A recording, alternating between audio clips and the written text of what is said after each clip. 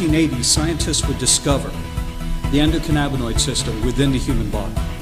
Now, this would lay waste to claims for decades that cannabinoids had no beneficial purpose for human consumption.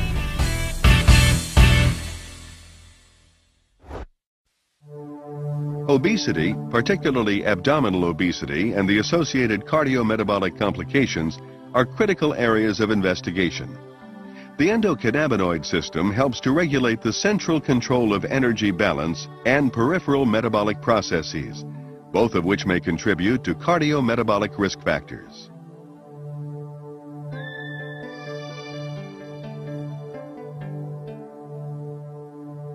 The endocannabinoid system, or ECS, influences multiple physiologic processes.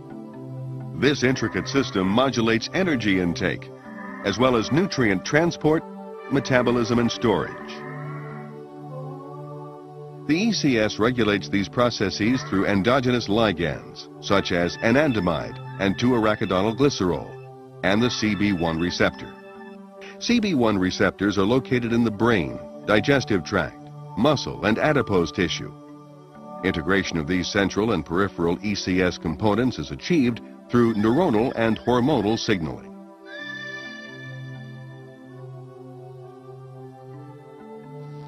Within the brain, CB1 receptors are among the most abundant G-protein-coupled receptors. However, in contrast to classical signaling, where information travels from pre- to post-synaptic neurons, the ECS uses retrograde signaling. The information travels from post to presynaptic neuron. Let's take a closer look at this mechanism using a glutamatergic neuron model.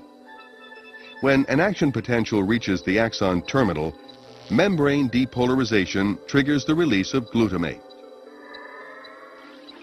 Glutamate binds to postsynaptic glutamate receptors, inducing calcium channels to open. During periods of intense neural activity, calcium accumulates in the postsynaptic neuron. This calcium buildup causes the synthesis and release of endocannabinoids from membrane lipids. Diffusing across the synaptic cleft, the endocannabinoids bind to the CB1 receptor, activating the G proteins. Activation influences ion flow. The result: suppression of presynaptic neurotransmitter release. Endocannabinoids are subsequently taken back into the cell and enzymatically degraded. In addition to acting as neural messengers, endocannabinoids mediate paracrine and autocrine signaling in adipocytes, hepatocytes, and other cells.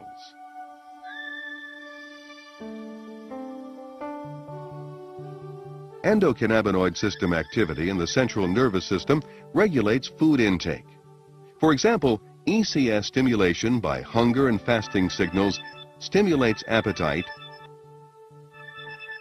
and increases the palatability of food.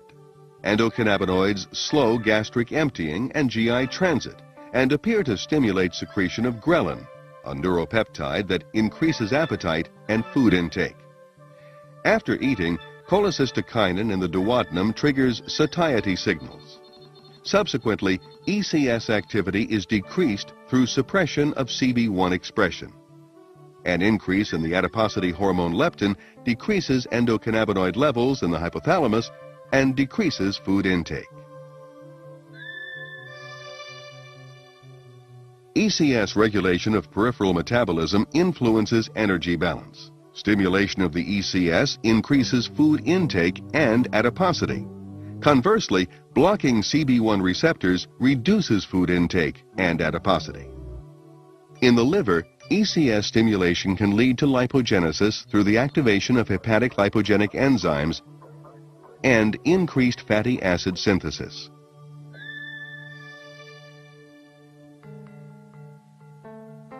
Chronic stimulation of the ECS is associated with dyslipidemia. Activation of CB1 receptors increases expression of SREBP1C, a lipogenic transcription factor, and increases fatty acid synthesis. SREBP1C increases production of lipogenic enzymes, ACC1, and fatty acid synthase. Increased fatty acid synthesis can lead to production of large triglyceride-rich VLDL.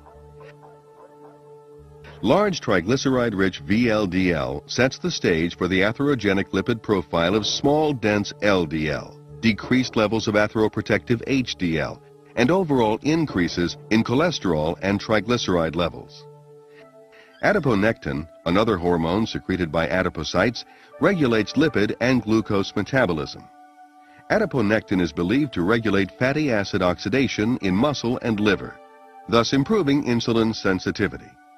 CB1 receptor stimulation in adipocytes reduces adiponectin, while CB1 blockade increases adiponectin synthesis. Metabolic dysregulation leads to a constellation of symptoms including abdominal obesity, atherogenic dyslipidemia, hypertension, insulin resistance, prothrombotic state, and pro-inflammatory state. As basic and clinical research progresses, we will continue to increase our understanding of the central and peripheral endocannabinoid system and its role in the regulation of metabolic function. There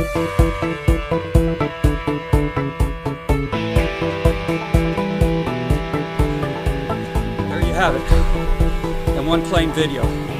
Cannabis could be mankind's symbiotic plant. Until next time, I'm William Martin with Cannabis Science.